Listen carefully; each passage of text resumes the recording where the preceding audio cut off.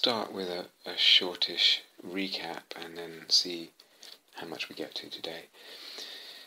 So we're basically putting forward and exploring, elaborating a little bit soul-making practice, soul-making dharma, sensing with soul as an approach to ethical practice and ethical philosophy, to working with but also thinking about ethics. Actually, I do feel that that was implicit in the Sila and Soul talks, but as I said, I felt I was a little too restrained there and a little too held back, modest. I think, modest on behalf of soul-making dharma, I think I also have a tendency to assume that what is implicit in what I say or write will be understood by anyone sort of listening or reading, or by most people listening or reading, and that's really not a very good assumption. It's a naive assumption. So it's kind of what I learned from writing Seeing That Frees. A lot of stuff is just, I thought, obvious conclusions to make, or implicit, or one could make the connections by oneself. It didn't need me to spell them out, but that was clearly almost entirely not true, not the case for people. But anyway, so just trying to redress that a little bit and hopefully be more helpful in opening things up. So, recapping, sensing with soul as an approach to ethical practice and philosophy, and putting that forward and seeing what that might offer. And we said one of the things we started with in the last talk was that can we expand the notion of what we're actually talking about here, what ethics is, what we need to do in thinking about ethics and approaching ethics. Because usually, or very commonly these days, ethics is thought of and approached as a sort of the philosophy or a set of guidelines or laws or prescriptions for what to do. What should I do? What ought I to do in this or that situation? So we want to include that, of course, those kinds of questions and ways of approaching those questions. What should I do here? What ought I to do? But include it in a much larger question and exploration, which is what is of value. Because I'm not the first person to kind of insist on this expansion. Just in modern times, Hartmann would say, before you can answer the question, what ought I to do, you have to answer the question, what is of value, right? You need to understand this. It's really important. Think this through if it doesn't make sense. What is of value in life? What, not just what should I do, but what is of value? What should I love? Because it's valuable, or highly valuable, or ultimately valuable.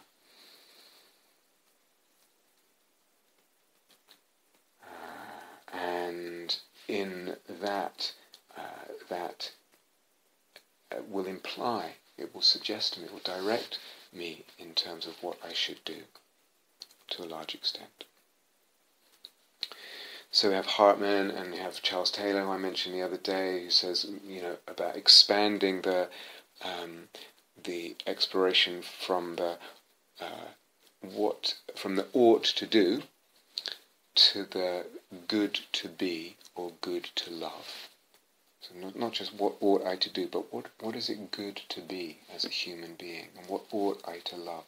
What is it good to love as a human being? What should I love? So this is really, really important and crucial, I think, to opening up ethics so that it becomes a much more fertile area and more dynamic instead of something that just sort of grinds to a halt, or two opposing parties just shouting louder and louder at each other from opposite poles of, some ethical debate, whatever that is. So what's happened is that this question of what is it good to be, what ought I, what should I, what is it good to love, what makes life worthwhile, what is it to live a really worthwhile life, that question became separated out from the question, what is it right or wrong to do in a certain situation, or across the board in all situations.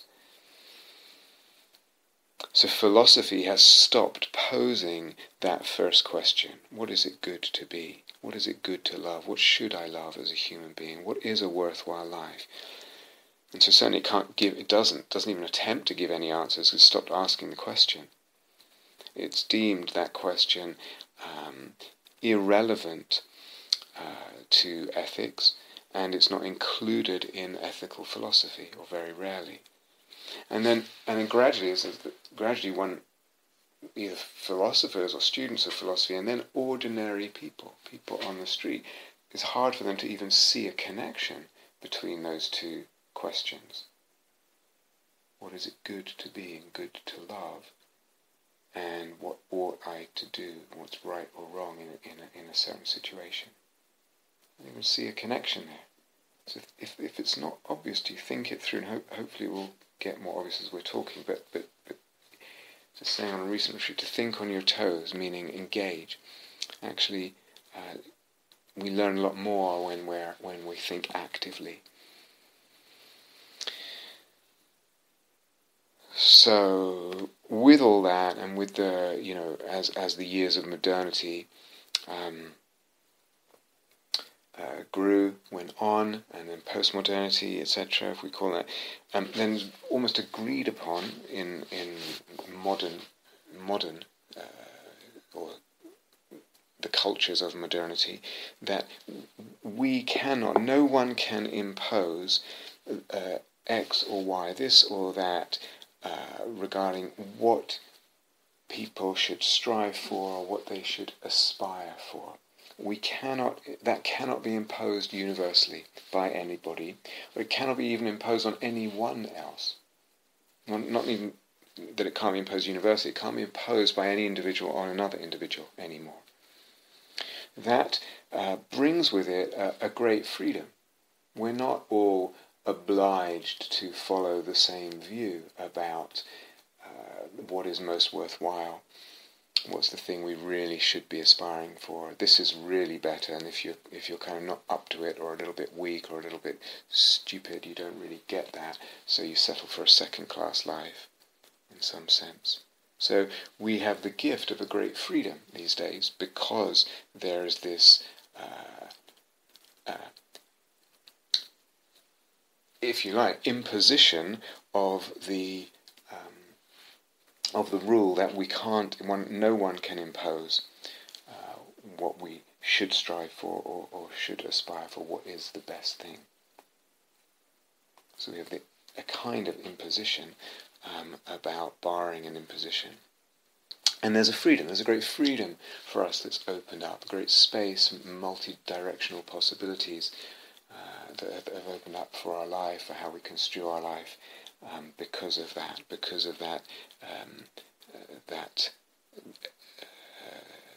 debarring and disallowing of any imposition from anyone onto anyone. Of course, in other religious cultures, some still around, that's much less the case. So this is not, and then there's a lot of in-between areas as well. But certainly in secular dominated society, that is the case. But there's a lot of grey areas, societies that are sort of religious in some ways, or sort of religious in some ways, and very secular in other ways. Is quite common these days. So it brings a freedom, but also brings massive, massive problems, huge, wide and deep problems. And I'll come back to that. But just to get a sense of this, if you're not quite sure that you understand this, or you get what it's pointing to, just compare, notice how acceptable it is and how common it is to argue for some people or one person or a group of people to argue with another person or another group of people, argue and accuse them of doing something ethically wrong. And then the other person arguing back or whatever. That's, okay, it's often unpleasant, but it's a perfectly acceptable thing to do in our society, and it's really quite common. It goes on all the time, of course. But consider how unacceptable it is and how very uncommon it is to accuse another or others of living a life or lives that are not worthwhile. You're not allowed to do that. So look at your life, and it's just, actually, you're really not living a life that has any deep meaningfulness. It's not a worthy life. It's not a worthwhile life. This is not acceptable to say to someone, and it's very, very uncommon to actually say it to someone. It's even less probably uncommon to even think it, because we're barred from that kind of view. It would be unheard of someone say, well, I see you have family and you have kids and you look after them and you have fun and you have lots of, experiences and you travel and you're relatively kind, but actually it's kind of meaningless. It's not a worthwhile life, what you're living. This is completely unacceptable in our society and pretty much unheard of. This gives you a sense of the divorce here and the division of these two questions, how far it's gone in our society. So what happens is that this first question about a worthwhile life, about what's good to be and good to love, what ought I to love, should I aspire to, what's the best thing to aspire to? This is actually forgotten, and often then it's not given attention. The question is forgotten, and it's not given attention to. And on a social level, what you then get is a kind of directionless society without any basis or substantial basis or deep soil, deep fundament of basis on which to erect an ethics or even decide about ethics. And as more and more the advances of technology and consumerism and global population and globalization thrust on us different ethical emergencies, dilemmas, situations that need response, and we have less and less of a soil, of a foundation on which to grapple with such issues. So on a social level, on a societal level, we get a kind of rudderlessness. Not only without rudder, we are without even any training in how to use a rudder. And so, but it's generally said that people should decide that question for themselves about what's worthwhile, what it's good to be, what it's good to love, to aspire for, to strive for, what's a really meaningful life. But what does that decide for themselves really mean? Is it something that they really, really ponder with all their heart and mind and soul? Decide for themselves. We decide for ourselves. Or do we just kind of not think about it much?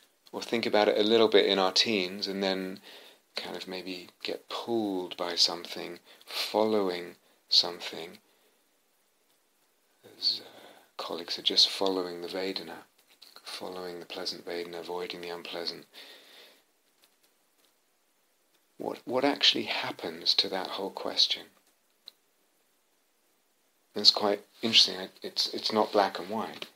So some people, if you ask them, what's a beautiful life, as I asked in the Sila and Soul talks, when you think of a beautiful life, or the good life, yeah, it's good to be rich, it's good to be handsome or beautiful, it's good to be popular, maybe even famous if I can, it's good to have this and that and other material things, and it's good to have and get pleasant and interesting experiences and travel and all that. That would be one answer. Slightly, or more an answer with more kind of consciousness, life more from a life of consciousness would maybe answer something like, or it's not even an answer, it's more like a way one is living. It has become incorporated into the direction and the choices of one's life to a certain extent. So one might say, for instance, spiritual practitioners, Buddhists, etc., might say, well, it's good to be kind. It's good to be a warm person. It's not good to be arrogant. It's good to be helpful to the world in some way. It's good to be relatively confident so that I can actually, manifest that kindness and warmth and help. So what we recognize there is the language of values and virtues and the ideas. But they're only kind of half anchored in a dimensionality. It's just good to be those things. It's appealing to be kind, warm, not arrogant, helpful, relatively confident. So the language of values and virtues and those kinds of ideas. But it's only half anchored in dimensionality. And therefore it's only kind of half-hearted. Yes, this person might appear kind and warm and not arrogant and helpful and relatively confident and all those things. This person has done that, achieved that. It's good. Maybe it took them a little work. Maybe not so much. But there's something, because it was only half anchored, only half rooted in a deep dimensionality, it's only half-hearted, their attitude to those values and virtues. It's only half-souled. S-O-U-L-E-D. Or there may be, or there may be a kind of dim or vague sense of the dimensionality and divinity of those values, virtues, qualities, kindness, warmth. Let's put it in the positive, say, relative humility, helpfulness, confidence. So there's maybe a dim or vague sense of their dimensionality or divinity, but neither the conceptual framework around their dimensionality nor the eros in relationship to them, and those things are completely related, the conceptual framework and the eros, neither the conceptual framework nor the eros are allowed to operate fully, possibly for all kinds of different reasons. A block to the eros, a conceptual framework that one hasn't troubled to think through because one's just adopted bits and bobs of other conceptual frameworks and sort of has a bit of a hodgepodge that remains a bit incoherent and therefore not as powerful and as galvanizing and as delivering as it could be.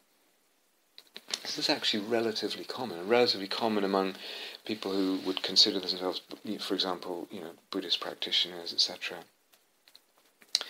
What's rarer among Buddhists, certainly in the West, is another type or another kind of response to all this. It's rarer, but exists in certain, let's say, Abhidhamma-dominated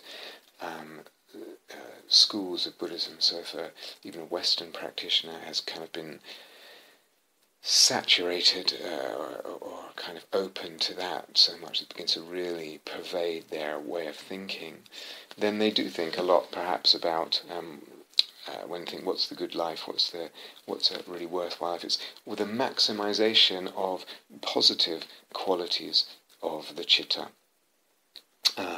The maximization of mind moments of positive qualities, this mind moment of kindness, this mind moment of helpfulness, this mind moment of compassion, etc. and a minimizing of negative qualities, or minimizing of mind moments dominated by negative qualities as they're classified by the Abhidhamma. And the whole way of thinking about the thing is as if it's some kind of mechanical system. And so these people are much less rare in certain insight meditation circles. In other insight meditation circles, you'll come across them quite a lot. So it depends what circles you move in.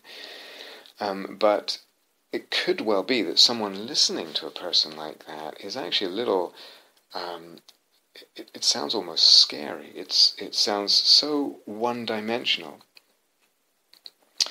A kind of machine-like notion, logos, of the human being, and this is supposed to, this mechanical system of sort of maximizing the positive mind moments and minimizing the negative moments, is supposed to somehow deliver us to Nibbana.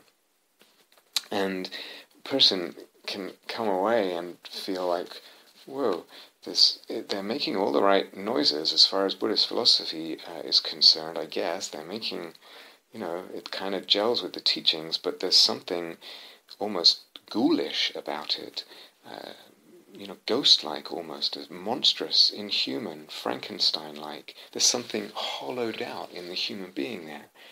This is somehow not a beautiful life. Somehow it's almost not quite human.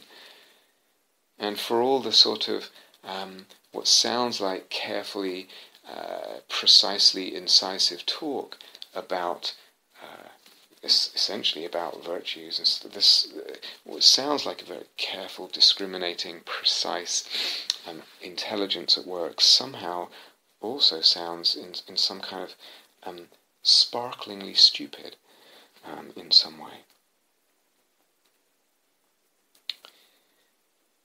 Or, the whole thing, this whole talk about worthwhile life and values and virtues and aspirations, strive, can just go for a person right into the inner critic.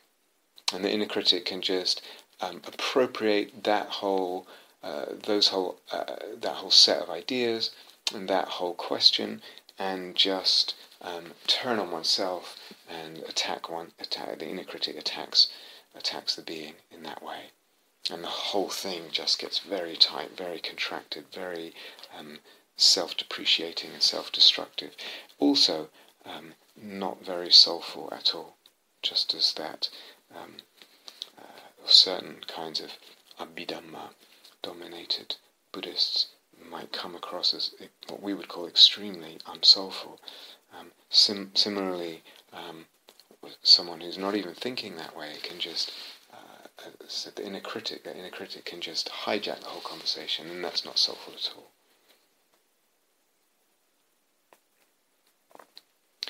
But this divorce, this split, and then, as I said, jettisoning and forgetting or ignoring, or a kind of debarring from approaching this first question. What is it good to be? What is a worthwhile life? What is a beautiful life? What is of utmost value, etc. This, as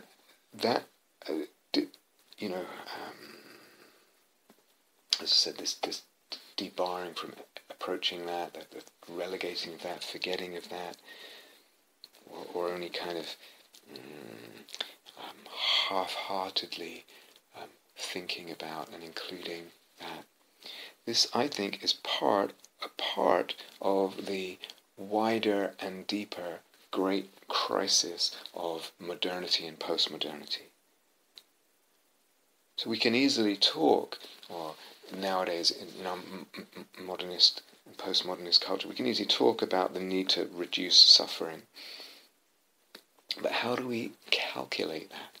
How do we compare different sufferings, different kinds of sufferings? What even are the different kinds of sufferings? That's related to what are the different kinds of value, of meaningfulness. How do they stand in relationship to each other? And you can talk again, and it sounds very good, wanting to reduce suffering, or wanting to, support human flourishing. It's another kind of modernist and postmodern trope even. human flourishing. What on earth does human flourishing mean? What does it mean? Unless you're talking about just biological survival, which a question of, we can have a very poor understanding of what human flourishing means, good as it sounds, and important as it sounds, and sort of wondrously enlightened and noble and modern as it sounds. But unless we actually go into this question of what is of value, what is really good, what is the ultimate good, what makes a life really worthwhile, we cannot possibly decide what human flourishing involves.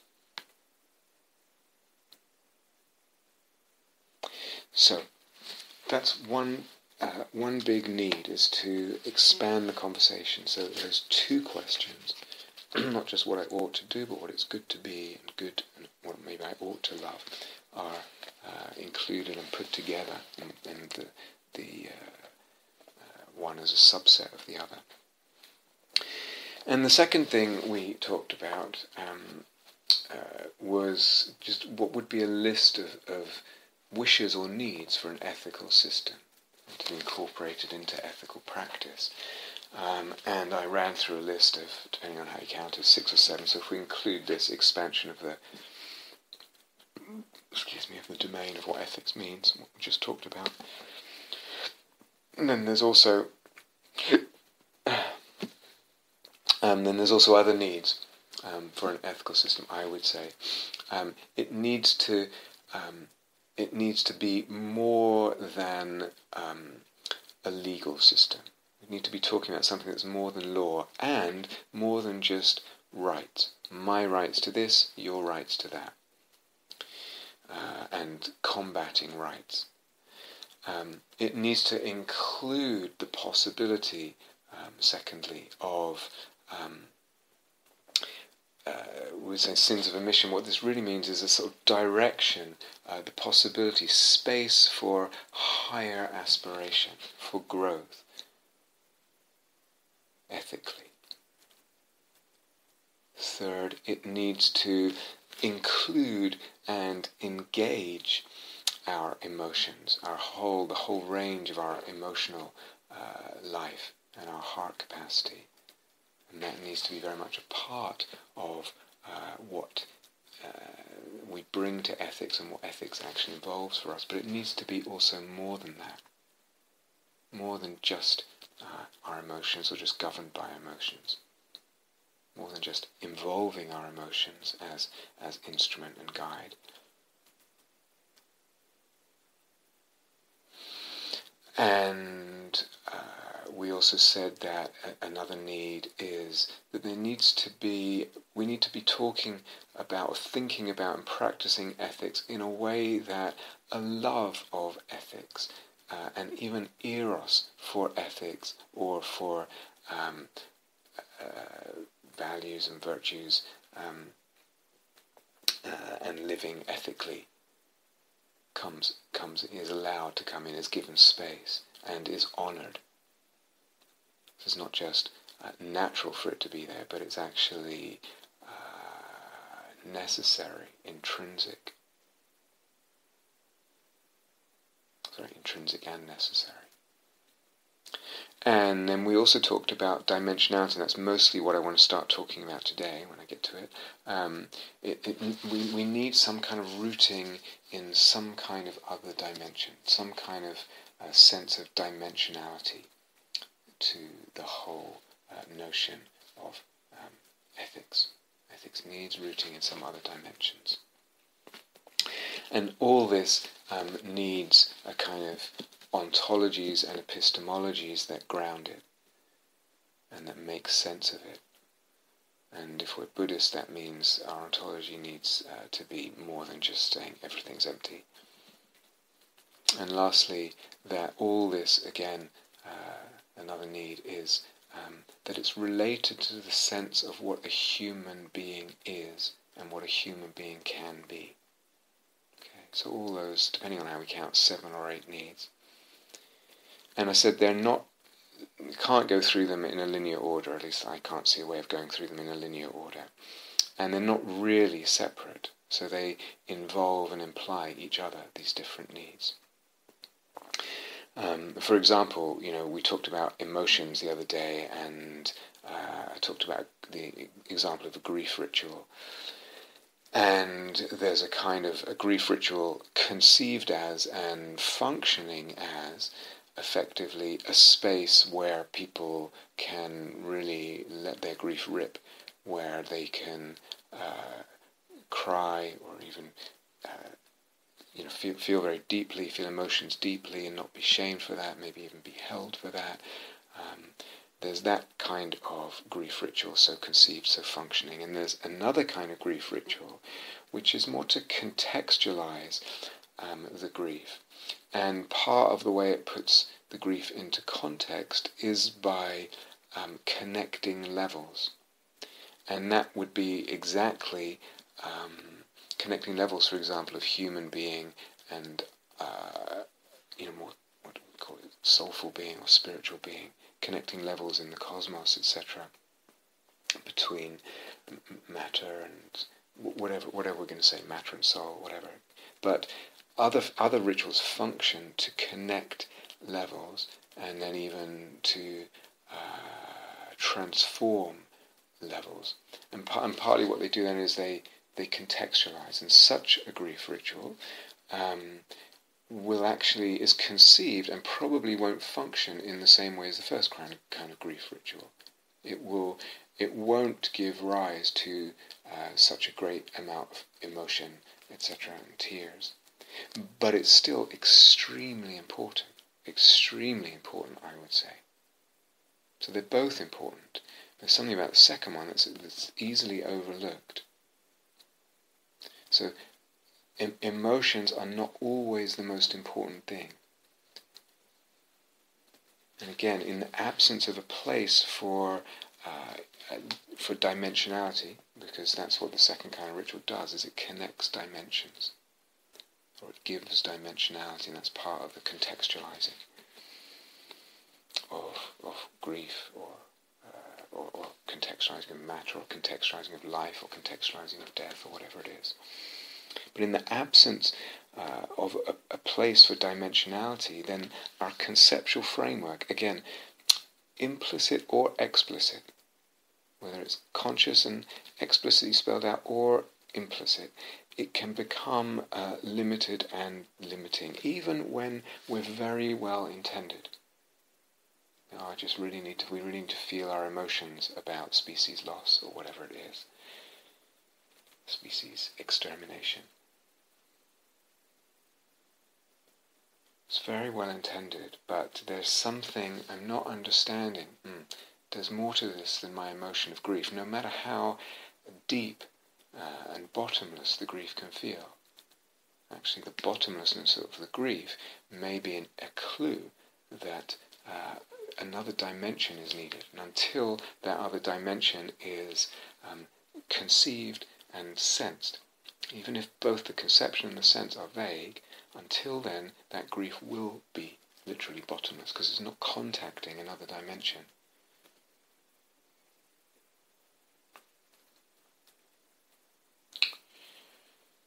So that would be an example, how these different needs are not separate. The question of emotionality and the place of emotions is very connected to the place of the need for dimensionality, etc. We could give a million different examples here, but they're really not separate. So I don't think there's a linear way through this.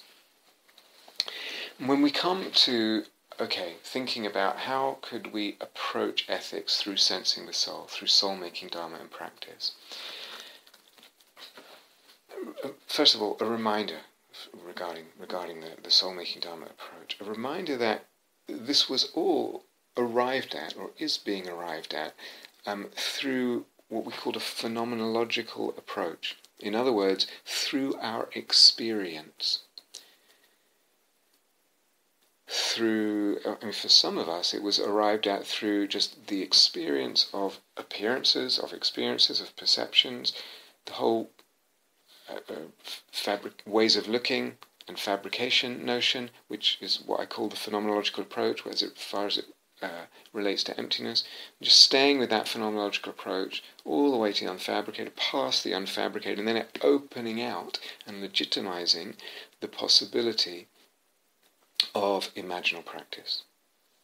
So for some, the whole thing is just based on one phenomenological approach, or rather a thread that just evolves.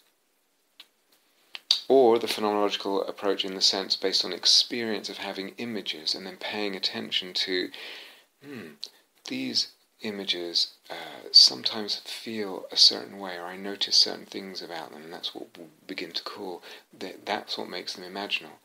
The 28 elements, etc. That's, and other things, not included in the list of the 28. So I'm just going phenomenologically, I'm just going from my experience, including the experience of this is important. There's something about images when they come like this, when they're imaginal, that's important. So all this, just as a reminder, was arrived at through phenomenological approaches, together with a kind of just bold and vigorous questioning of typical assumptions that we have in our culture, or that we have in our subcultures, dharma or otherwise. Typical logoi. So it was really just arrived at through phenomenology, meaning through our experience, and through and through questioning certain inherited sort of indoctrinations. It was not arrived at through some kind of abstract metaphysical speculation. So I think it's important not to lose sight of that in this day and age, where abstract metaphysical speculation has for hundreds of years now such a bad press. When we come to thinking about soul-making dharma approach to ethics, and we said, well, basically, there's you could say, broadly speaking, we could divide that in two. One is through working with the imaginal figure, and the other is through the sense of values or virtues becoming imaginal ideas, the ideational-imaginal. So two broad ways. And just very, very briefly to say, well, okay, what does that mean in practice? So, for example, what does that mean in practice with regard to ethics? How would I bring such a teaching and approach, such teachings and approaches to bear on ethics? So, very, very sketchily, let's say, either I feel drawn to do or X, whatever it is, to express something, to write something, to do something, to refuse to do something, whatever it is, whatever X is. I feel drawn to do that, though I can see some ethical reasons why I shouldn't do that. Okay, so here's my ethical dilemma. Is there an image, an imaginal image, related to doing X, related to doing X? And again, it might be the very crucible of the not knowing and the heat of the situation, the pressure of the situation that I feel in the soul that gives birth, that in the alchemy of the heat and the pressure in the crucible, it gives birth to an image, gives rise to an image. But is there an image related to doing X? It might be of doing it, but it's related to doing X. Is it soul-making an image? Is it what we call the authentic imaginal? Is it genuine imaginal? Are all the elements there? Are all the elements there? We have to be so careful with this, so careful. So is there a sense of duty in relation to that image? And what's the sense of the refraction of the duty? Am I taking it literally? Am I taking it concretely? Is there autonomy of self? Do I have a choice here? Is there humility? Is there fullness of intention? These are really, I'm just selecting some of the really, really obviously important elements here. Is there fullness of intention here? Why do I want to do X? Is there the fullness of intention?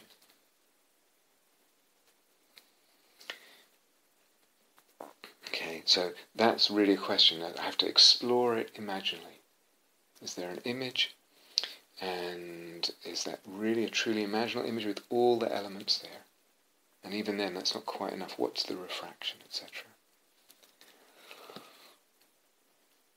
And then maybe one thinks about not doing X, whatever X is, and maybe there's an image related to that.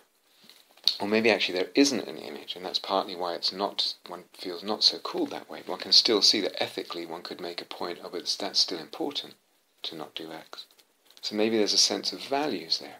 So if there's not an image, it's like, oh, what are the values that are related to not doing X? Not doing X expresses or upholds certain ethical values. And can I sense into those values with soul? Can I relate to those imaginal ideas, those values, those virtues, with soul? Yeah. So even though doing X might be actual imaginal figure, not doing X may be an imaginal figure, may be just a sense of the ideational-imaginal. But I have to really, really, again, work the practice with all the sophistication, all the care, and all the subtlety of attention and all that, attunement. And then compare the soulfulness, compare the sense of soul-making, either way, and use that as a guide to ethical choice. Or it might be that here's an ethical choice that I'm needing to make. Here's some situation in my life, and I can see values both sides in either branch of this forking of the road. Choose this, there's values. Choose that, there's values. There is what Hartmann would call an antinomy. There's a moral antinomy there. Exactly that. Actually, it might actually be a question of hierarchical difference. Either way, actually, it doesn't matter.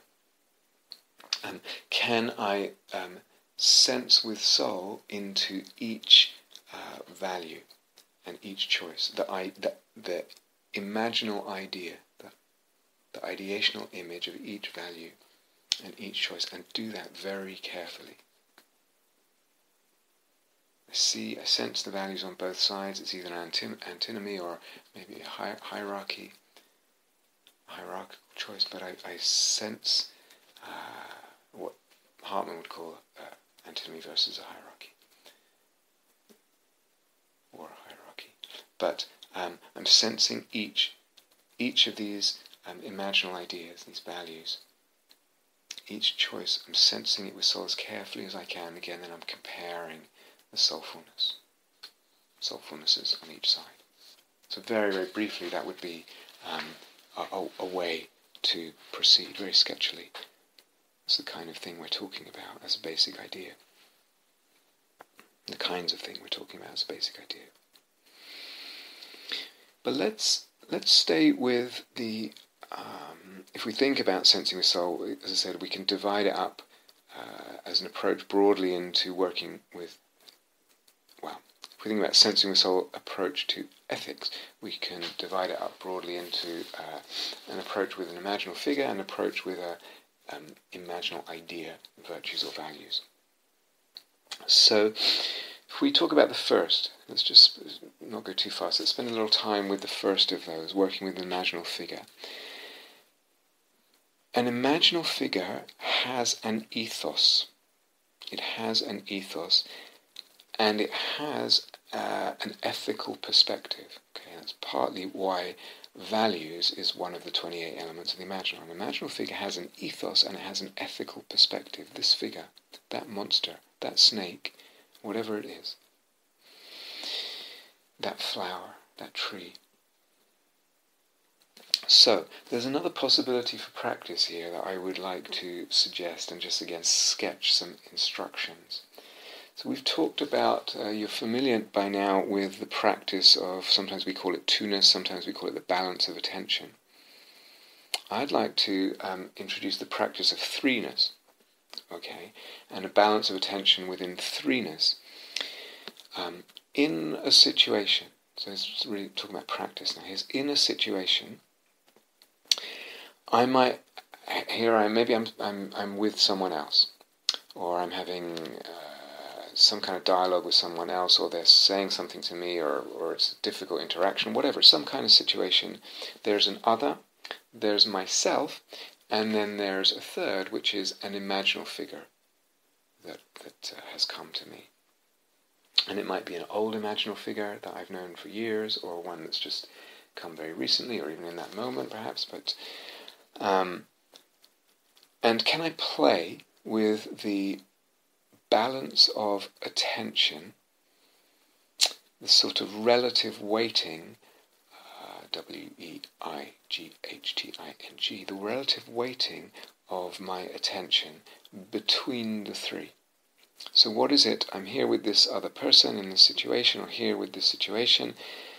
10% of my attention, let's say, with the imaginal figure, and the other divided between myself and the other, myself as regular human being. Or divide 3 ways equally, 33% each. Or 50% with the imaginal figure, or whatever. So it's similar to the twoness balance of attention exercise, but now it's threeness. And the question is, what then happens to my sense of the situation? What then happens to my sense of the situation with this other person, or some other situation? So one could do it in real time. In other words, this is going on now. I'm putting myself in a situation and trying this. So I think I gave an example several times over recent years of just that image that I have of me as a jazz musician, which is actually kind of, it's real life, it's memory. I was a jazz musician, but it's become image for me in all kinds of ways, in very rich ways, and sometimes difficult ways. And sometimes just very beautiful ways. But sometimes, I think I shared a couple of times that, sometimes that might come in, that image of jazz musician, just a tiny little bit in the very background, let's say in an interview, in a dharma interview. And it's just very much there in the background, but it's affecting my whole sense of the situation and how I respond, and the whole dance of the interaction. It's very, very subtle. So that would be an example. But one could do, so that's using it in the now, because one could do this. In other words, here's a present situation, and one's using an image. Okay, it's a past image. One's resurrecting it deliberately calling it to life in the moment, and then just having it be in the background, or more in the foreground, or whatever it is, for a situation that's happening now. One can also do this with a memory of a situation. A memory perhaps of a difficult situation, or a confusing situation, or one that just we ended up feeling very contracted from, or we ended up judging ourselves, or whatever it is. So that's one thing, is just bringing the image into the situation, if you like, then playing with the balance of attention, seeing how does it affect the sense of the situation. Playing with the balance of attention 3 ways, and how do the relative balances affect the sense of the situation? Whether it's the memory of a situation or a situation in the present live. Then there's also the possibility here, can I sense into the imaginal figure's perspective, their feelings, their evaluation of things? So it might be the imaginal figure's evaluation of me, the imaginal figure's evaluation of my stuff, or even my old stuff, the place where I trip up, the place where I get caught again. How do they see it? What's their perspective on it? On my stuff, my difficulties, my mistakes. I feel like if I'm doing it from memory, I feel like I did make a mistake there. Can I get a sense of the imaginal figure's perspectives, feelings, and evaluations on me, my stuff, my difficulties, my blocks, my mistakes, etc.? Can I get a sense of the imaginal perspectives, feeling, and perspectives of the other? Can I get a sense of the imaginal figure's perspectives and feelings and evaluation of the whole situation? whether it's an obviously ethical situation or not. So I think there's a lot of potential here. Can I enter into the imaginal figure, inhabit it, see through its eyes, sense through its senses, feel through its heart? Okay, it might be a stage further of really immersing there into that. So this is more than seeing an image and seeing what it does in imaginal meditation. And it's also more than just an image's sense of me. Okay, so there's a lot of possibilities here. But an imaginal figure has an ethos and an ethical perspective. Sometimes what happens is we get blinkered or caught or blinded ethically. And sometimes an imaginal figure, because values is one of the elements of the imaginal, can shine a different light on a situation, an ethical situation, on ourselves, on an interaction, on our difficulties, on our mistakes, on all kinds of things. Okay, so again, very, very brief sketch of another kind of practice, but I think very, very certainly soul-making, potentially, but also helpful in all kinds of ways. One of the ways I'm thinking about is with regard to shame, because there might be either in a situation or after a situation we feel inadequate, or our shame, our kind of habitual sense of shame locks in, etc. And so doing this kind of practice, excuse me again, either now, live, or in memory, can really open things up and actually begin to separate out what we might call a shallow kind of shame. There's nothing but dukkha there. It's not necessary. It's not serving any function other than creating dukkha and a binding for ourselves. I don't like this word ego, but I really don't like it. Ego, shallow shame. Separating that out from what we might call a kind of soul shame, or soul level shame, which may be more authentic, may have more necessity, maybe will be more fruitful. So was there a talk I think I gave on the Path of the Imaginal retreat? I think it was called something like The Love and the Demands of the Imaginal, or something like that. But deliberately in the title putting this kind of what can seem like they don't go together, the love and the demands of the imaginal. Opening up the whole notion of duty to image, duty to soul. So there's so much here that's potentially important, potentially healing at different levels, and just in terms of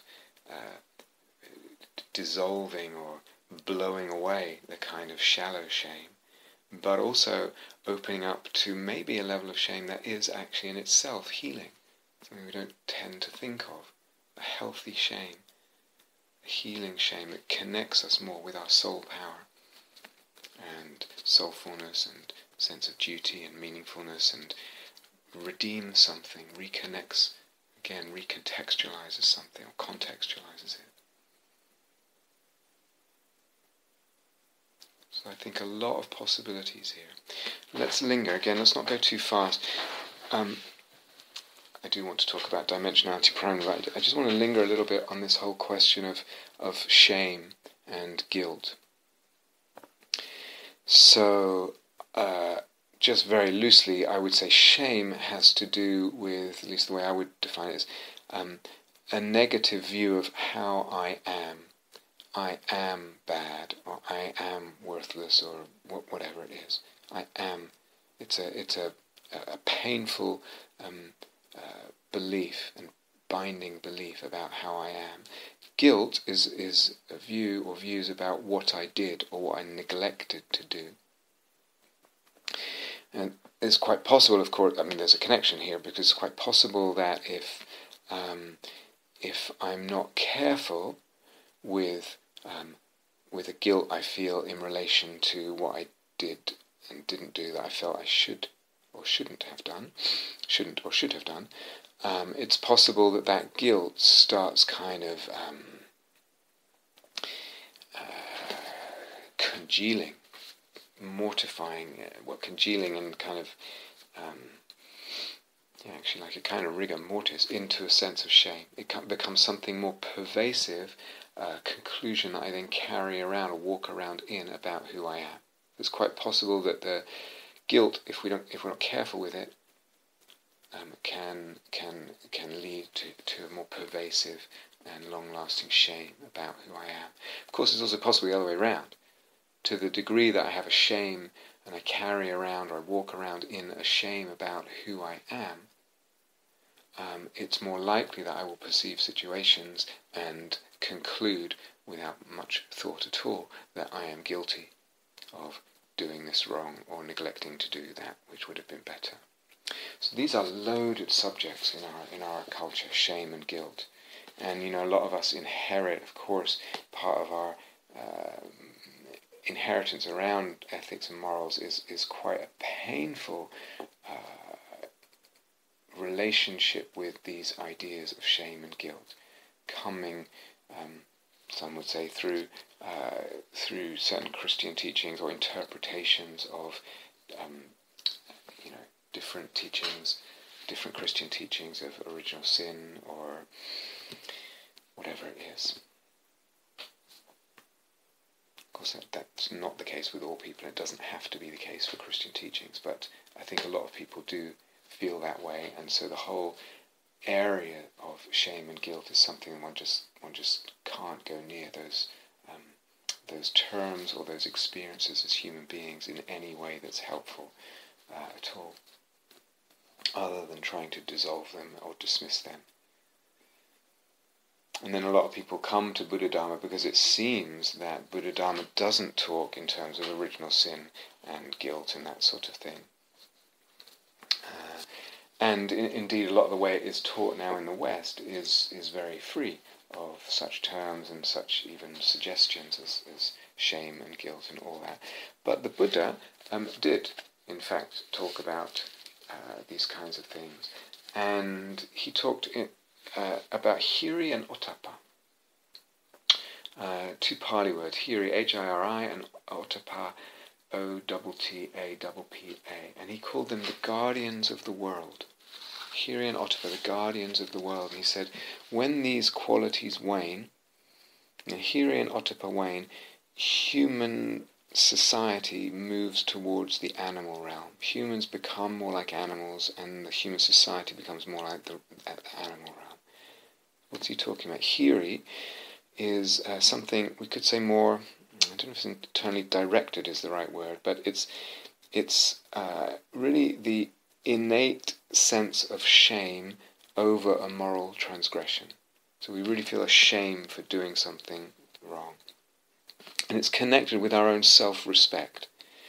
It's related to a sense of our personal sort of honour. Okay. And this is in the Itiwutaka for those of you who are interested. Among other places, I think. And then ottappa is kind of slightly more externally oriented. I don't think that's such a satisfying division, but anyway, it's the kind of moral dread, sometimes it's translated as, or fear of the results of moral wrongdoing. So hiri is this innate sense of shame over a moral transgression.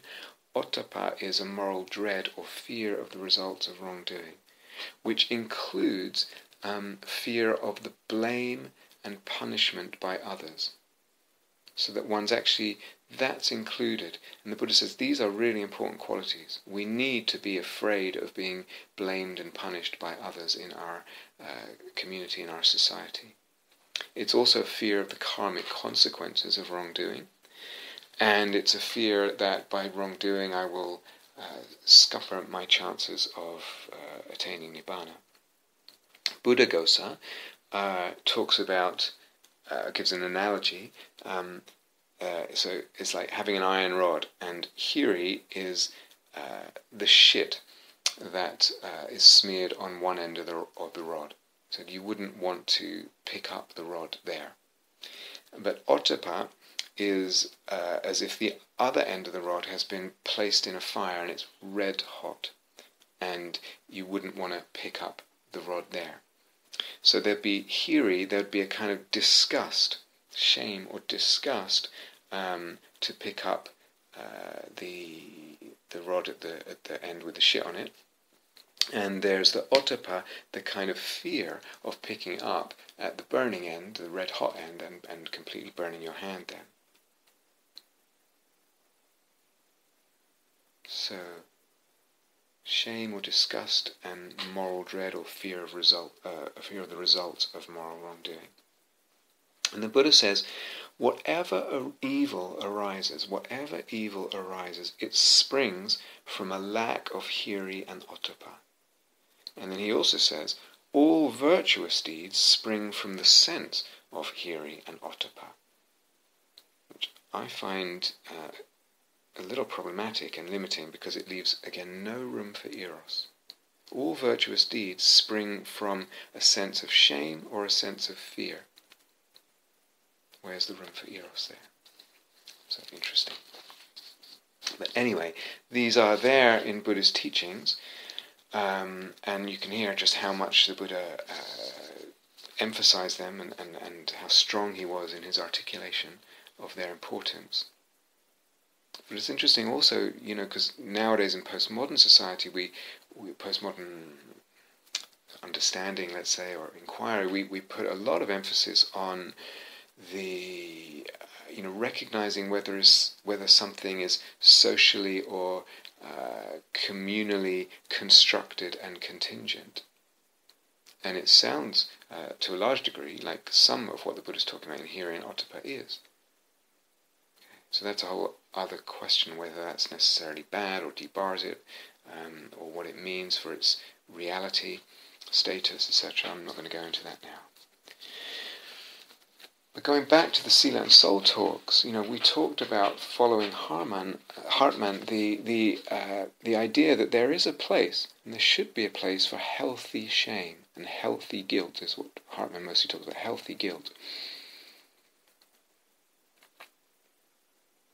And I wonder too whether there's a way of redeeming this whole area in terms of our ethical practice and our ethical sensibility and our approach to ethics.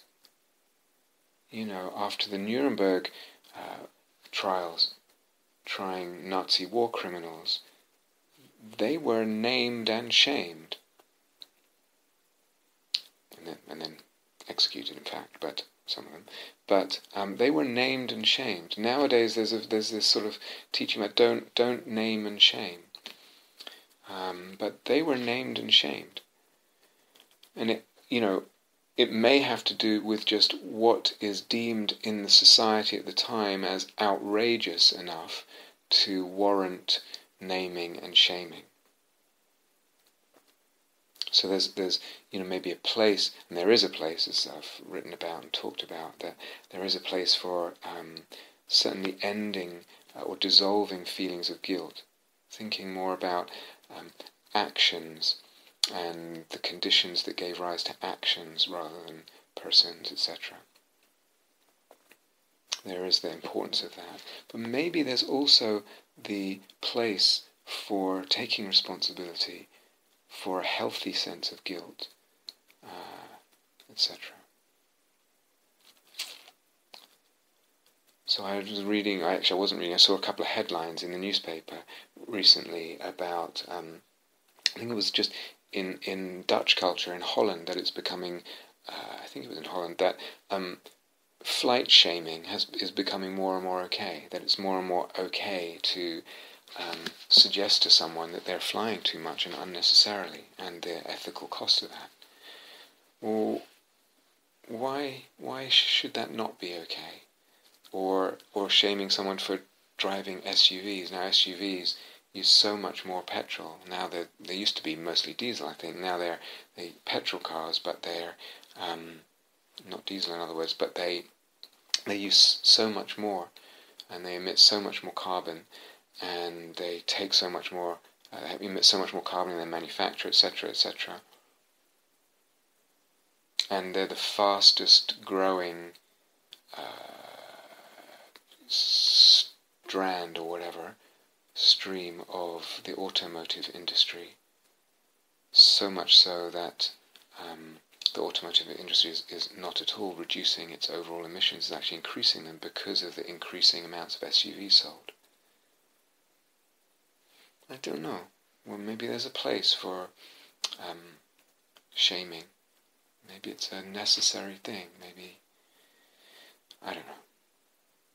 But, you know, in terms of flight shaming, I didn't read the articles, but I do remember, you know, I was first teaching and around different groups of senior teachers, and sometimes I would hear them talking about just, you know, because they were flying all over to teach retreats, and about their sort of, what's it called, frequent flyer status. And sometimes when people can talk about this, it almost just sounds like almost a subtle boasting in there, or identification with being important because one flies a lot. And maybe, you know, the culture will and society will hopefully not in not too long a time evolve to a point where that kind of subtle boasting or identification as being important will be you know, about as okay as kind of subtly boasting how many slaves one owns. And it's easy to, I've talked about this, so I'm not going to go into this, just like it's easy to, but I'm you know, I'm flying for the dharma, so I'm because I'm teaching dharma, it's less suffering. I'm contributing to less suffering. Like the slave owner would say, well, I'm helping the economy, aren't I? Sometimes this whole idea of what it's okay to shame and what it isn't is really, again, socially deemed based on where the kind of, you know, average or lowest bar of ethical views of right and wrong have reached in a society at any time. Anyway, it might be that certainly with regard to the ideational-imaginal ideas of values and virtues, there can be, as Hartmann said, there can be a sense of guilt. And he said, we went into this in Seeler and Soul, there needs to be a sense of guilt. There needs to be place for that. And as something that's inevitable in ethical life and practice. So maybe that, I don't know. Also with regard to imaginal figures, it may be, you know, reverence is one of the elements of the imaginal. And when I was trying to find the right term, I remember looking up the word reverence, and it's related, I think, to from the Latin, to the capacity to feel fear and awe in relationship to something. So maybe this is also, you know, there's a place for, wrapped up in the reverence, there's a place for something like hiri and ottappa in relation, whether it's imaginal ideas, we're talking about values and virtues, or an imaginal figure, and how we are or are not refracting that figure. Or there's a possible shame or guilt, a hiri, ottappa, for not trying to approach something, a situation, a choice, an ethical choice, not having tried to approach it with sensing the soul. And then feeling a hiri or ottappa, some kind of shame or guilt for that, but a healthy one that takes us forward, can decide to and aspire to do something differently in when the following situation comes, or the next situation comes. But remember, all this, when we're talking about soul-making, the imaginal, all this is in the context of the benevolence of an image. Love and loving. Love and being loved. Being loved. That's an element of the imaginal. And I would say also, when you really get into the practice of the ideational-imaginal, the ideas also can love you. They will love you. They do love you. So the ideational-imaginal, there's a sense of the benevolence. We are in relationship with beings, figures, imaginal ideas that love us and place demands on us. Love and demands of the imaginal. Love and demands of imaginal ideas. And that word benevolence, again from Latin, bene vol, vol is related to our will, it's wanting, bene, good, what's good. They want what's good for us. There's a beneficence, they want what's good for us, benevolent, that's what it actually means. Someone asked me a little while ago what do I mean by this element, dimensionality, shading into divinity? And so partly in trying to sort of open it out a bit more with words, sort of think, well, it's pointing to a sense of benevolent mystery. So when I have a sense of an image having this dimensionality shading into divinity, I partly mean there's a sense of benevolent mystery there. Mystery, but also it's benevolent, and one senses that, even if it's only subtly and vaguely. Dimensionality is, to me, related to the word depth, and depth, one way of understanding what the word depth means is something's deep if it's not immediately apparent or immediately obvious. So that's the mystery. There's a benevolent mystery. That's part of what mystery means. Depth. Not immediately obvious. Something is not immediately obvious. It's kind of hidden from immediate obvious view. But the hiddenness there, that's part of this dimensionality shading into divinity, is not menacing. It's not like something I can't make out and it's kind of sinister or menacing, or the fact that I can't sense what it is clearly is kind of ominous in some way. So that's this benevolence is very much part of what we mean by dimensionality shading into divinity. It also means, is related to having soft and elastic edges, which is another of the elements. The dimensionality and the divinity is not sharply defined, clearly delineated.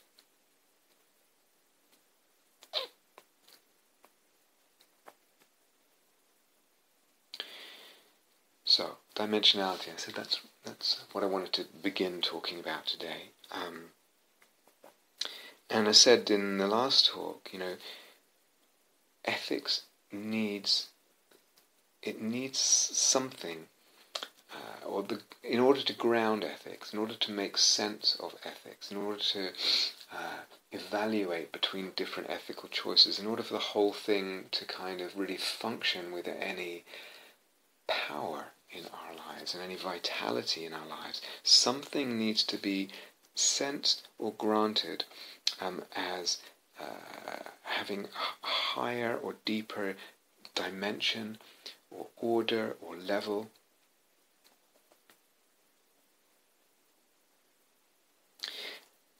And in that higher, deeper dimensional order, that's kind of naturally where, because of this, a deeper dimension, higher dimension, naturally meaningfulness, value, purpose, sanctity, in the broadest range of that term, they naturally reside there. And without that, without a sense of granting or sensing dimensionality in something, ethics cannot really work, or really doesn't work very well. So I think I said, I can't remember where it was, but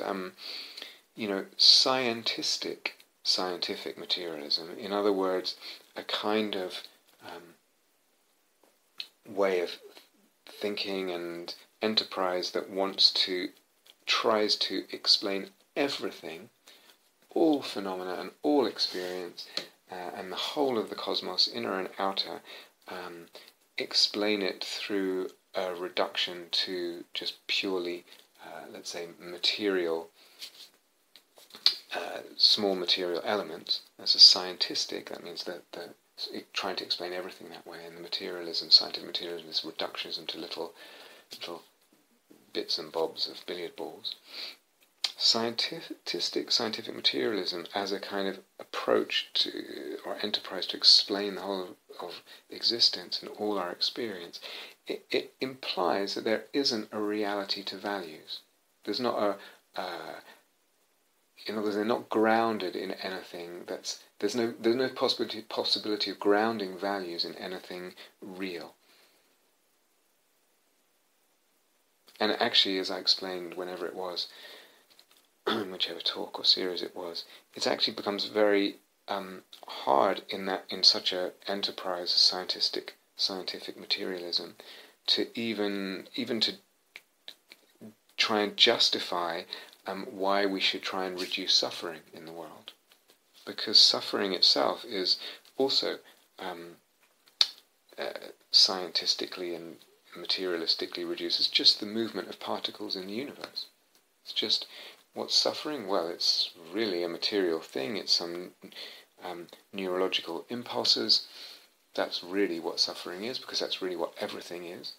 And neurological impulses can be reduced to neurotransmitters and molecules across neurological synapses, all of which down to molecules, down to subatomic particles. And really, suffering is just a shifting, a moving around of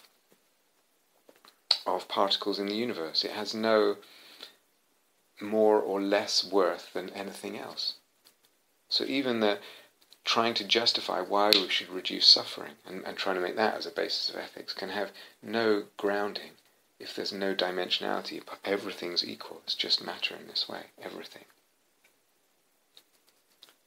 Also, the scientific method rules out, or at least it used to for a long time, it rules out human feeling regarding anything.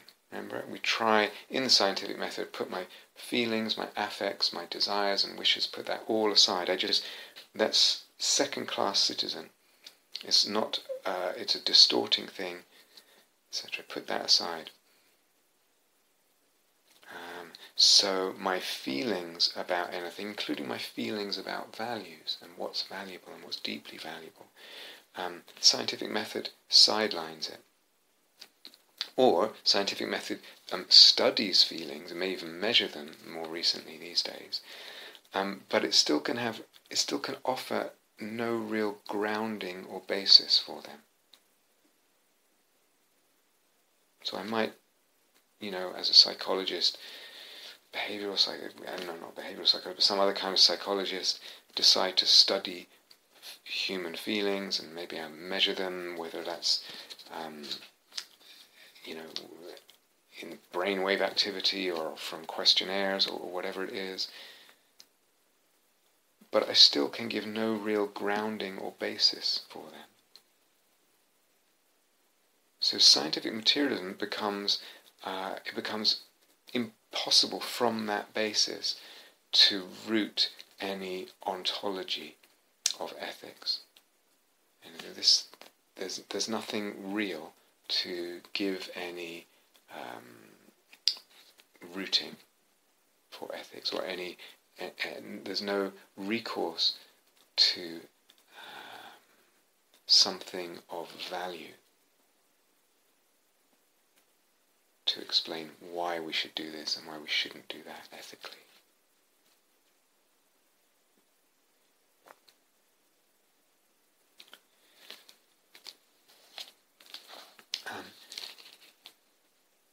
I should point out, just while we're on this subject about reductionism and dimensionality, so a kind of scientific reductionism that's kind of as a reductionism down to, for example, billiard ball-like particles, everything goes down to that, or whatever goes down to that, is a kind of reduction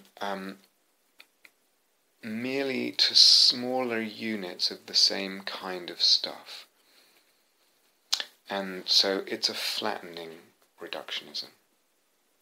And certainly if I start with something that feels rich, like my sense of value, and I reduce it down to billiard ball-like particles, it's taking something that was dimensional and rich, etc., and reducing it to something that's very flat.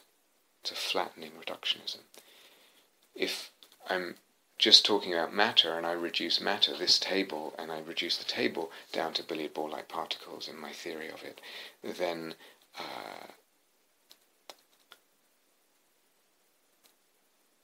that's also a flattening reductionism.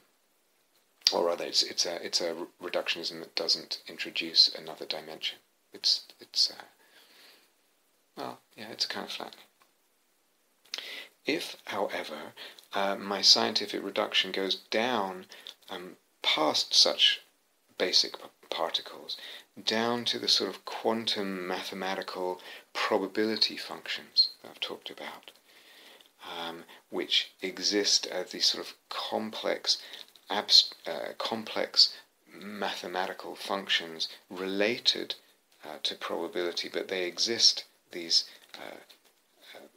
equations or functions or geometries, they exist in a kind of multi-dimensional abstract mathematical space. So I've gone past electrons. So what's an electron? Well, actually an electron is this. We can't point to a particle or a wave, or all we can point to is this kind of abstract multi-dimensional mathematical, I'm talking about mathematically multi-dimensional space, entity. It's not even matter anymore. We've reduced to something then of a different kind, a different order. Then we have given a kind of dimensionality. It's not a flattening, but we've actually dimensionalized matter. We've gone from something that it seems like to something that it seems obvious. It's even if it's just small bits of solidity. It's gone to something that we can't even really say it's the same kind or order of stuff. There's a different dimension there. So that's also reduction, but it's got dimensionalizing in it. Still, that second kind of reduction that is dimensionalizing, say it's going down to these very abstract, so what's really real, not the table, not even the electron or the proton, what's really real is these abstract, very complex, very sophisticated mathematical entities, mathematical functions, equations that exist in a strange, abstract, mathematically multidimensional space. That's what's real. Okay, that it gives a kind of dimensionalizing, but it would still be problematic if that view attempts to explain, put that in quotes, things like human love and the sense of meaning through that reduction. In other words, again, if it's scientistic, if it attempts a reduction of the totality of existence, of being, etc., still not flattening, but it would be very problematic. It's not capable of doing so. It's not capable of making sense that way.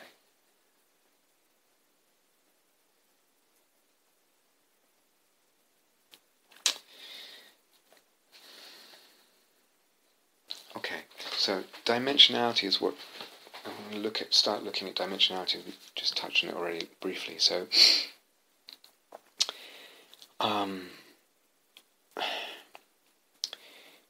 it's a complicated subject and difficult to even find the right language to talk about it. But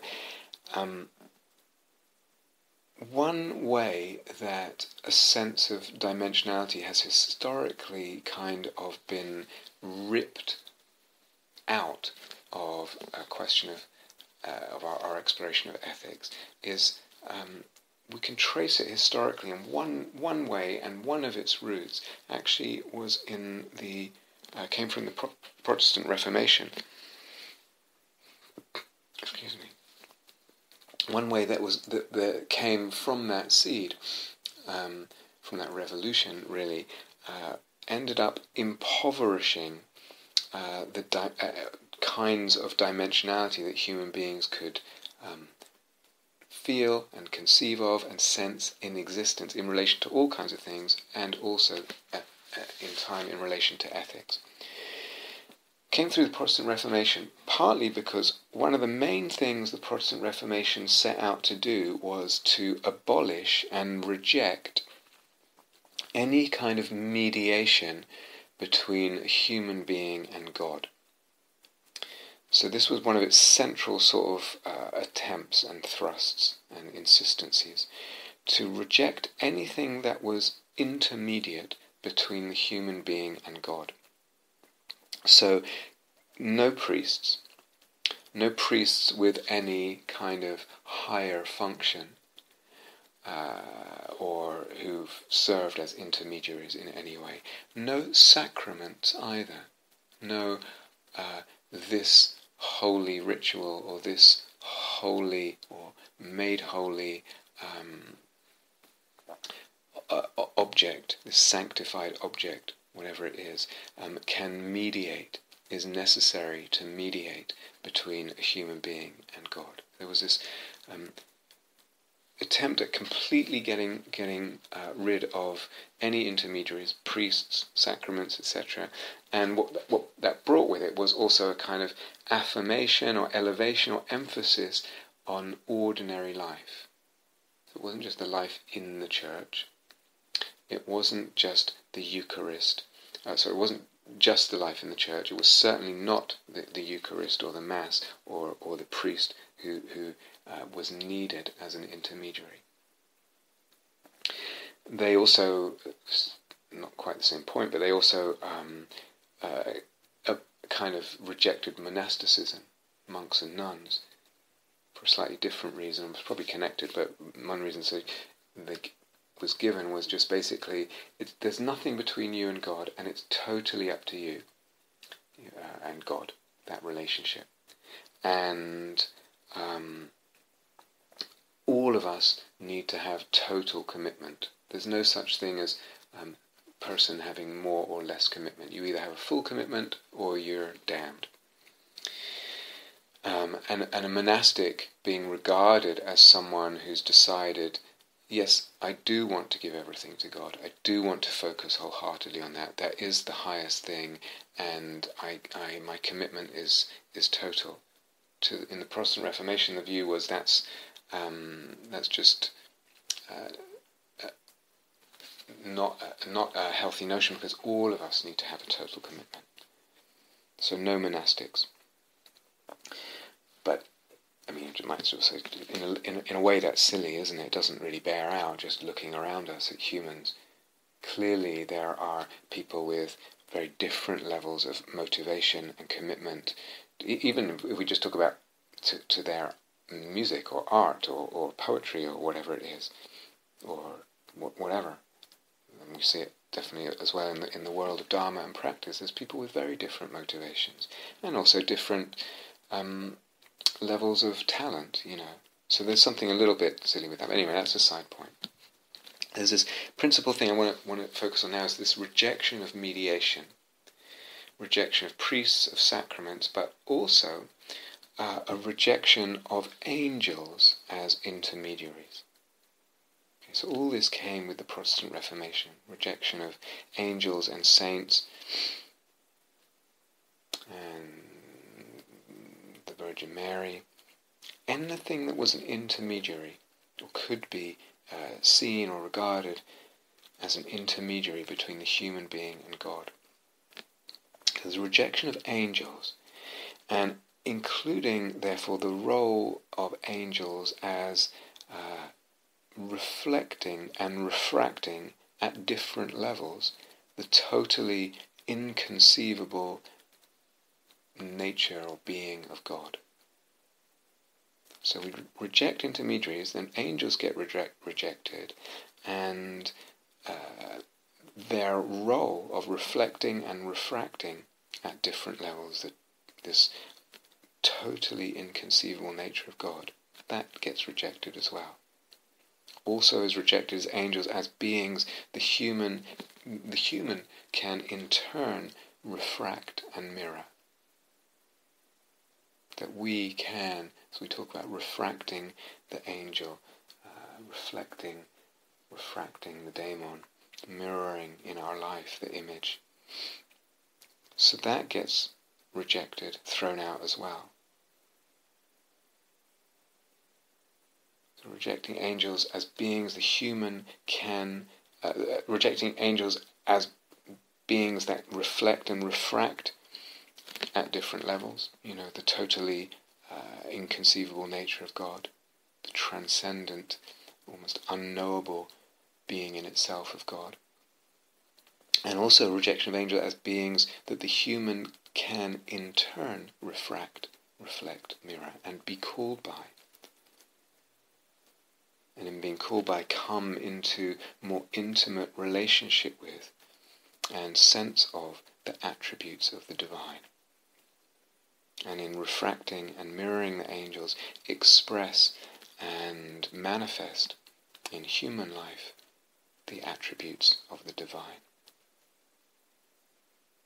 So all this has to do with a kind of hierarchy of being, hierarchy of cosmic being. God, hierarchy of angels, human being, etc. Nature. So, we can talk about, I've touched on it before, but these Platonic ideas and forms, they're sometimes called, and they came to be regarded as the attributes of God. And we can think of them as I said in, I think it was the Sealer and Soul Talks, the ideational-imaginal. They're related to these Platonic notions of ideas and forms and images. Attributes of God and angels. So ideas, forms, ideational, imaginal, and images all can be seen and regarded as the attributes of God and angels. So the same thing. So there's a dimensionality here that was scrapped, was done away with, was outlawed, in fact. A hierarchy of intermediaries, and that whole dimensionality that opened up with that. That was very much related to what was ultimately good, that pointed and drew us towards what was good, that enabled us to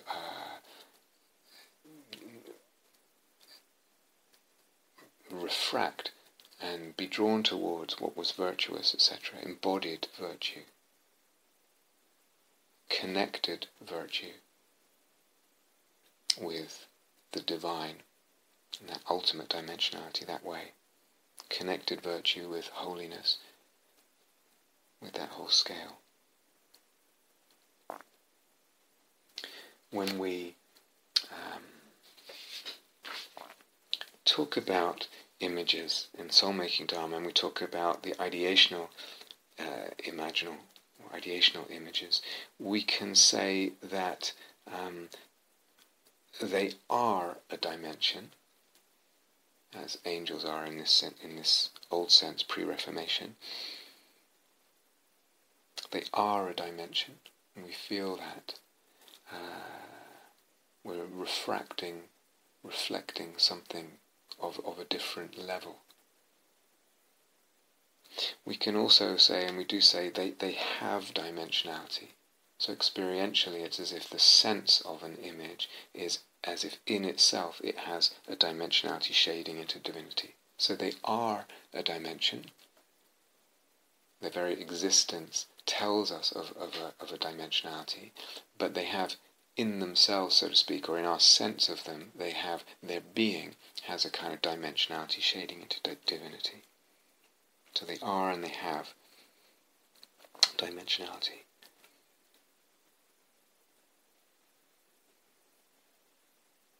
And in soul-making dharma, when we, again, this dimensionality, it's a connection. Okay, and this whole order of angels and angels as intermediaries is really something that connects.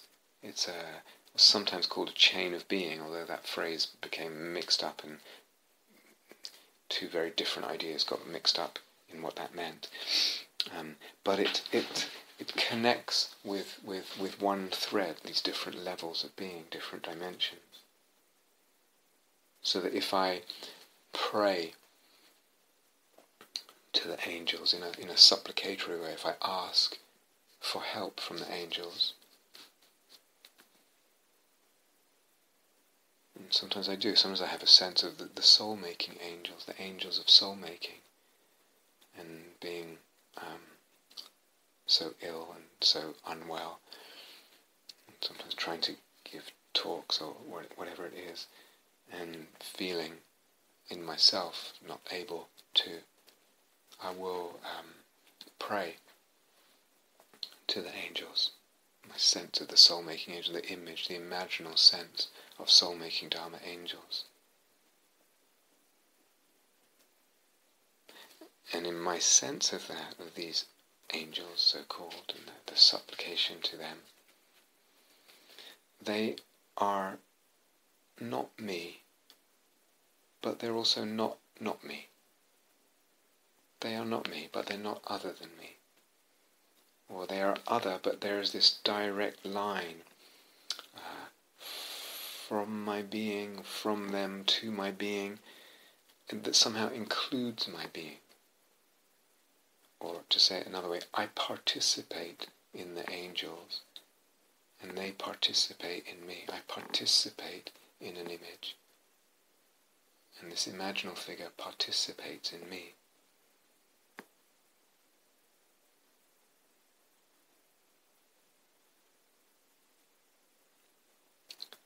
So historically, one of the things that happened, as I said, in the Protestant Reformation, one of the seeds there ended up having quite a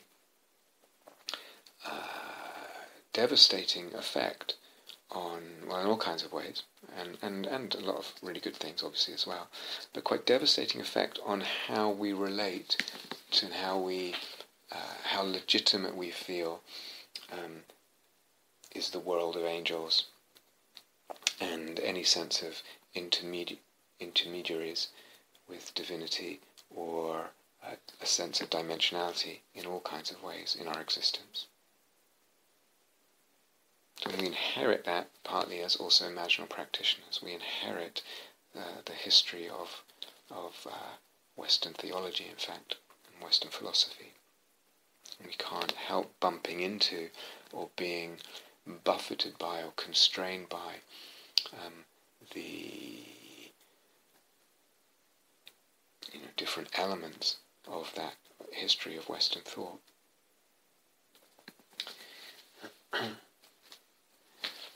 But again, what happens when we don't have dimensionality is that it affects our sense of ethics. Yeah. So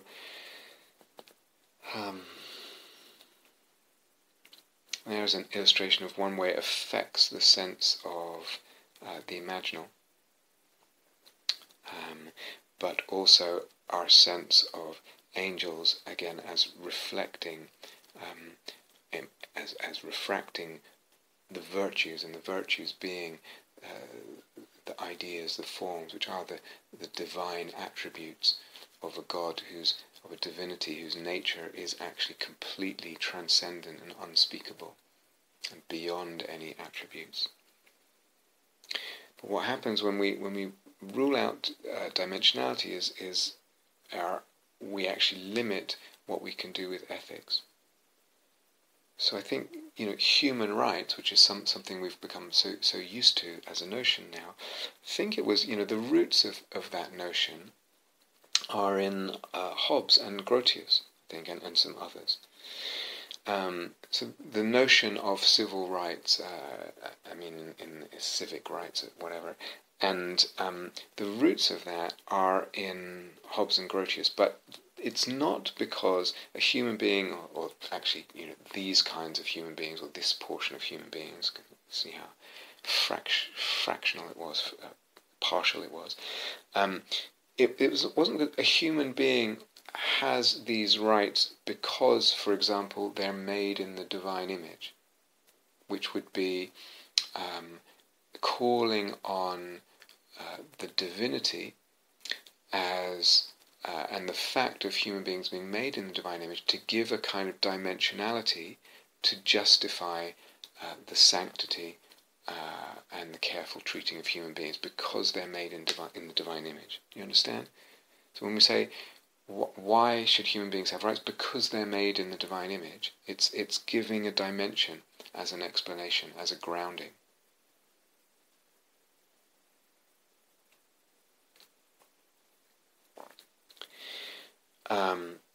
But the original movement and development of the idea of rights in society wasn't coming from the idea of divine image or that kind of grounding. It was coming, again, post-Reformation, as a kind of, people were trying to figure out a basis for law. So it wasn't even a question of morality and virtue, really. It was trying to ensure stable society, stable societies. And it was devised, it came up as an idea, in the times of the post-Reformation wars, enormous bloodshed and brutality and in Europe at that time, and also the Civil War in England, likewise very bloody and traumatic. So how can we have a sort of basis for law?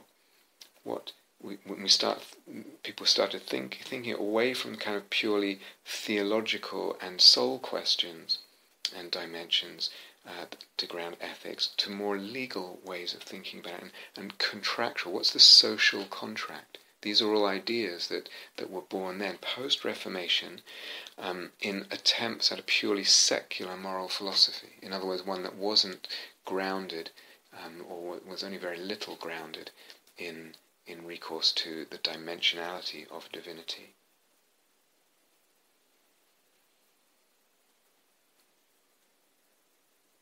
Just as a complete aside, I don't know if I've mentioned this in another talk, I was reading a book called, I think it's called Epistemologies of the South.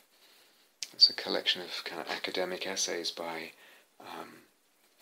sort of post-colonial or anti-colonial thinkers.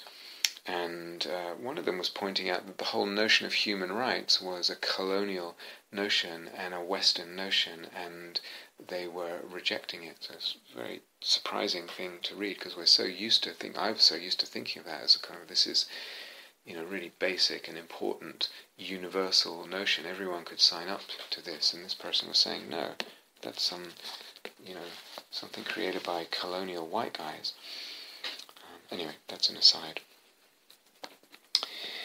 So when there's no dimensionality, then it's very easy for ethics to slide into what really becomes just law, or this kind of trying to figure out, okay, what are people's rights? And then you get this argument between rights, which is very hard to adjudicate. But it's partly because there's the withdrawing or the ruling out of any other dimensionality, and it has consequences. So something needs to be sensed or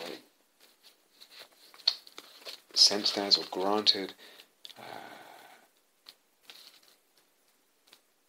a higher dimensionality, a deeper dimensionality. It needs to be felt to be of a different level or order, and in that other level somehow naturally reside meaningfulness, value, purpose, sanctity, etc. And without that, we run into a lot of problems in our approach to ethics, in our trying to figure out ethical philosophies or practices. Something or other needs to be sensed or granted as being of a higher, deeper dimensionality, level, order, whatever we're going to call it.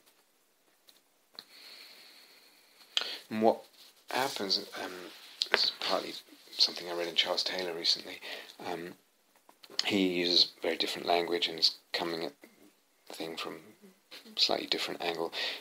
But when in the language we're using, when there's no dimensionality, or when the dimensionality is kind of hidden or unconscious, or we could also say in the language I've used in the past, when the soul preferences, because what I give dimensionality to has also to do with what where my sense of soul-making is. But when the dimensionality or my soul preferences are hidden or unconscious, it brings certain consequences to the philosophy. So we talked about, I talked about in other talks in the past, what happens, or rather, am I choosing a dharma? Am I choosing a notion of awakening and goal and all that? Am I choosing a dharma based on really what my soul is desiring as a way of feeling myself and the cosmos? What kind of cosmos do I want to live in? What's my fantasy of self and cosmos? And then building the dharma around that. And that not being admitted, that actually I want to see the cosmos this way, and I want to see myself in relation to the cosmos this way, and that's why I'm choosing this kind of version of the Dharma. So when a dimensionality is refused, or it's hidden, unconscious, what you get is a kind of, Charles Taylor says in his words, parasitic philosophies. And I'm not sure whether he said this for all or at least some of what he calls enlightenment-derived modern positions. I don't think it's all of them, but I'm not sure if he actually says that. But they're parasitic in that they're actually relying on some already established moral assumptions about right or wrong, or about what should be, what should be done or not done. But they're refusing to give a why. They're refusing, in other words, to give a dimensionality. There's no grounding in anything else. So they're parasitic on older philosophies that already, or older notions, older currents in the society that already established these assumptions around ethics. And they just take the same assumptions. They don't change them at all. They just piggyback on them, but they withdraw the why. And they actually don't need to provide a why, because there's a current of all of people already established in those views of those moral assumptions about right or wrong. But also, and this is Charles Taylor pointing out, they provide no positive view, or no constructive practice. And I would want to agree with this and actually elaborate on. There's no positive view or positive framework of philosophy or practice, whether it's personal or, let's say, governmental. You can tell when a philosophy is, or even a dharma, or an approach is parasitic in that way, because it's characterized by mostly its polemic attack on other positions. Mostly what you hear, very little positive in the sense of constructing views, constructing practices, constructing philosophies, etc., coherent frameworks. Mostly what you would hear and read is polemic attack on some other view. Or if something is constructed, it's very thin soup. Very thin soup. I was giving an example in some of those online seminars about kind of trying to construct a Buddhist aesthetics just around sort of the Buddhist notion of impermanence. And then art always has to point to impermanence, whatever kind of art. And it's terribly thin, as an idea or as a framework, or it's very, very thin. Without something being given this, granted or sensed with a dimension, a deeper dimension, a higher, deeper dimension, order, level, actually it's impossible. It's impossible to ground ethics, it's impossible to make sense of it, it's impossible to even construct and give a why we should do this and not that. So talking in the Scene and Soul talks about Richard Rorty, and how, if you read his writings carefully, he will say we cannot ground it. He actually refuses. There's no such thing as another dimension. There's no higher grounding. You cannot ground ethics in anything else, etc. But then just it slips out in the language that he uses that he's using notions of what's good or bad or etc. But he has no way of explaining or justifying why that is, because there's no other grounding. And I don't know exactly who Charles Taylor meant, but I have somehow in reading I got a sense that he was referring to, I think they're called the New Atheists. Is there a New Atheism movement? I think, I'm not sure. In terms of just, there's nothing there except polemic attack on other positions. And actually in terms of what's being offered as a coherent construction of frameworks, conceptual frameworks, what's being offered in terms of practice, there's either nothing there at all or very, very, very thin soup. There's no way forward offered, really. Again, with the soul-making dharma, but there's both, we've tried to really create and discover a coherent conceptual framework that has depth and range, possibility of elasticity, but also practice. So conceptual framework and practice. And when we talk about ways of looking, practice, not just the idea of ways of looking, it's the practice. As we said, so many of these modern philosophers completely lack any practice.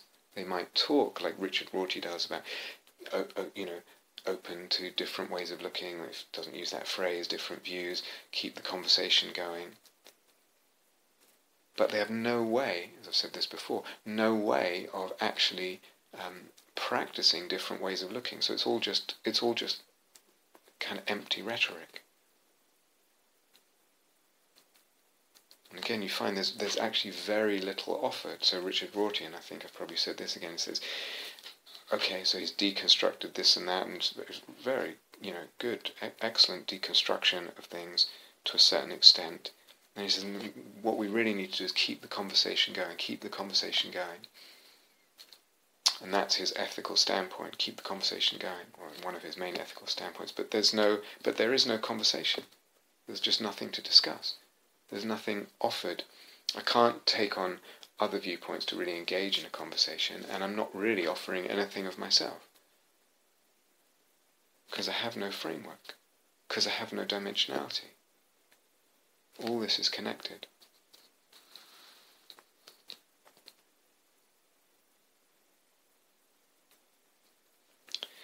So when we look back historically, and I'm not a historian, but when we look back historically, you can kind of see, I'm not sure it's the right word, we can kind of see different attempts, or maybe different ways, that's a better word, different ways in which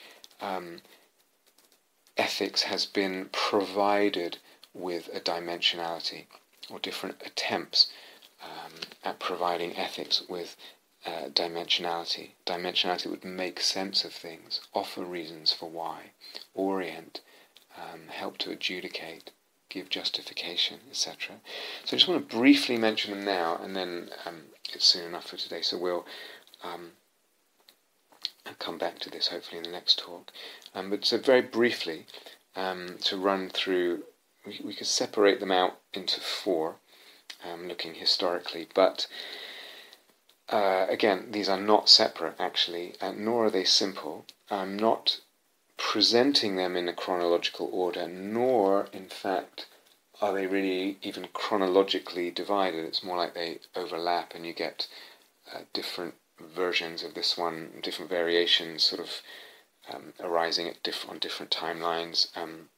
There's modifications and all kinds of stuff. And you get combinations as well. But if just very briefly now to mention them, so four kind of ways or attempts at providing dimensionality, or something that dimensionalizes and provides dimension for ethics. Another level, a recourse to another level, order, dimension. One is what we might call rationality. And so this goes back to say Plato, maybe even Pythagoras, really, but and who knows way before that. But let's call it rationality. But the thing I want to say right now is that that's not a simple word. Okay, so a grounding of ethics in rationality, because if you take four philosophers, Plato, Locke, Kant and Hegel, that word meant very different things. So for each of them, it was central in their way of thinking about ethics. Plato, Locke, Kant and Hegel. Rationality was central, but it meant something very, very different. Or at least there's two. There's two main sort of ways it was thought about. At least lots of others as well, even within those four, but or some others within those four, but two main ways. And those ways, the main different meanings of the word rationality were connected with the second way of giving dimensionality to ethics, or providing a dimension which would make sense of ethics and or help us orient. And that is cosmic order, the order of the cosmos. So one old way, of the ancient way, and actually I'm not ancient, up to the Middle Ages certainly, one way of conceiving but also sensing the cosmos, the world we live in, and the whole cosmos, was that it had a hierarchical, a kind of vertical order, of which that hierarchy of angels that I briefly alluded to earlier, that would be part of it. And there's a kind of hierarchy or vertical order, from the sort of ultimate levels of the Godhead, so to speak, the mystery of the divine, all the way down, so to speak, down to the barest matter or whatever. So we can talk about things being closer to the divine or further away from the divine. It's complex, loads of different variations. That's one way of thinking about the cosmic order. Another way of thinking about cosmic order, which came later, was as a much more horizontal structure. It's more like the co-functioning of parts. This, so you can think like the way an ecosystem works, or a machine works, actually, or a clock works. It has these different parts, and they're all kind of at the same level, and they function together, the way they move together, the way they perhaps feed off each other or whatever functions. It's a kind of more horizontal, let's say, order. So we can have two ways of thinking about cosmic order, and in relationship to those two ways of using either notion of order to ground a sense of dimensionality of ethics. I'm going to come back to this in a lot of detail. I'm just mentioning it now.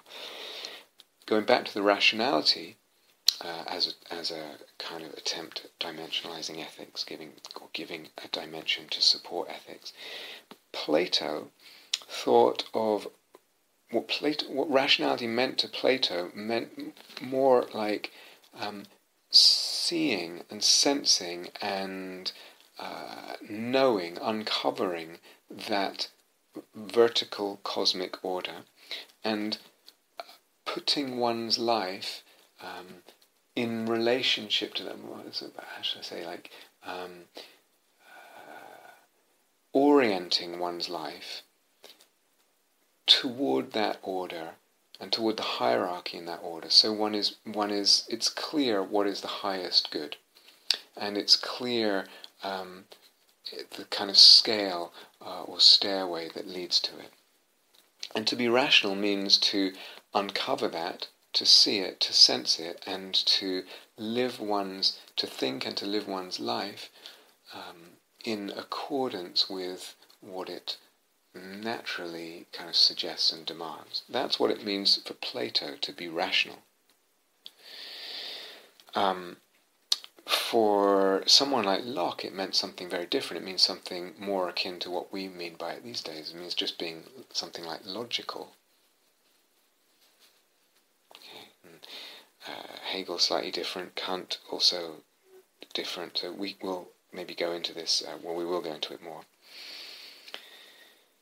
So different kinds of rationality, different kinds of cosmic order, and what they suggest and about ethics and how they work in different ways to give a kind of support and dimensionalizing and sense-making to ethics. A third way of giving dimensionality to ethics is we could call, or has been sometimes called, voluntarism, which is just basically saying, well, this is ethical because God said so, because God said it in the Bible, or in the Bible it says that God said so. And so there's a dimensionality there because God is, by definition, a being of a different order, of a different dimension, of a different level. And if God said so, then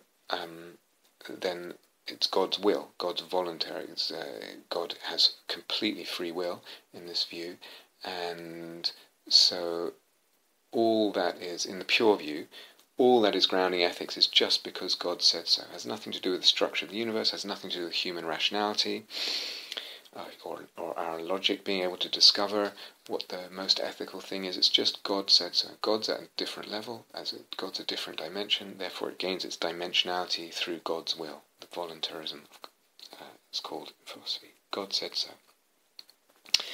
And a fourth is basically suffering, or turn around and say happiness, and the kind of attempt to calculate or estimate really how much suffering this or that action would cause in comparison with this or with another action, how much happiness, and try and ground ethics in really in a notion of suffering and happiness. So do you see how each can kind of makes its appeal, or had its appeal as a dimension, by what I mean by a dimension? There is an appeal in each of these to something kind of intrinsically sacred, meaningful, good, valuable, true, higher. Actually, not the last one. I'm including it right now, but not the last one. It's not really a dimension. That's part of its problem. This what we call utilitarianism. Just thinking, well, suffering is the most important thing. Reducing suffering is the most important thing. Increasing happiness is the most important thing. We'll come back to this, I hope. But at least the other three, and in some way this fourth one, reducing suffering, increasing happiness, tries to kind of mask itself as if it were another dimension. So each of them kind of has there's an appeal to something intrinsically, as I said, sacred or good, ultimately valuable, meaningful, true, higher in some way. And that implies or gives a why and a basis for ethics, whether it's an ethics of wrong or right, or an ethics of what it's good to love, good to be. But each of these, rationality, cosmic order, voluntarism, what we call reduction of suffering, increase of happiness, each of these four has problems, ran into ways that it failed in the history of our, well, there are places where it fails, let's put it that way. Some would say they have failed historically or philosophically or whatever, but each of these brings problems, has problems. There's places where it's easy to find where it doesn't function, or it no longer functions, where something becomes impossible. Let's see how we do it for time.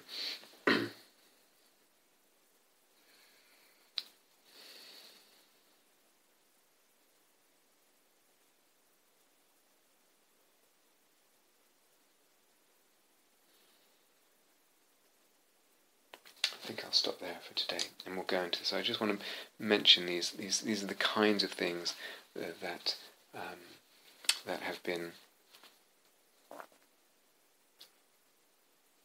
attempted as ways of providing a dimensionality, or assumed to provide a dimensionality to ethics.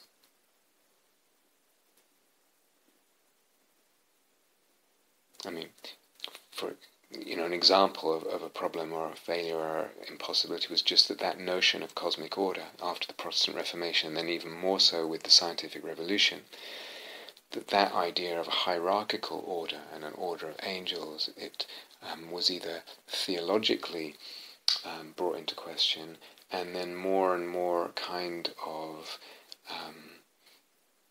it became more and more impossible to take it seriously as a reality as the scientific revolution grew. So that would be an example of the crumbling and the disappearing of that as a possible dimensionalizing or giving dimension to ethics. But I want to return to that as a possibility, in fact, in a different way. But as I said, each of them, we could go through, each of them brings different problems. But let's stop there for today. Thank you for listening. To learn how you can support the teachers and Dharma Seed, please visit dharmaseed.org/donate.